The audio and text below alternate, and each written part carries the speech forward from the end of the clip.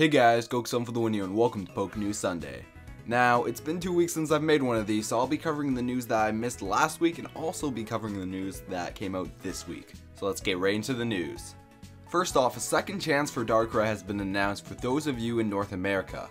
If you sign up on the official Pokemon Trainer Club newsletter before August 24th, then in September you'll receive a serial code for Darkrai. Secondly, a news update for PokemonGO is out.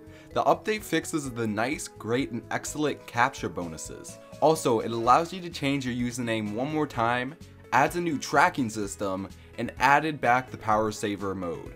Now, during the last 2 weeks, there's been 3 new trailers showing off a bunch of new Pokemon. The first trailer showing off these 2 Pokemon in an Alola form for Raichu. Now, I'm not going to try pronouncing these Pokemon's names just because I don't want to embarrass myself. In the second trailer, we got Tortonator. He is going to be a fire dragon type with the ability Shell Armor.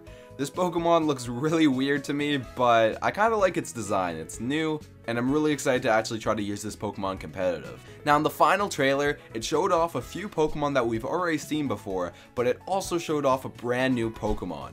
This Pokemon's name is Crabrawler. He's going to be a fighting type and have the abilities Hyper Cutter and Iron Fist. Now, I am super excited for this Pokemon specifically out of all the Pokemon that have been shown off, even over Alolan Raichu, just because, I don't know, I just really love this design. I think personally it should be a fighting water type, but that's just me.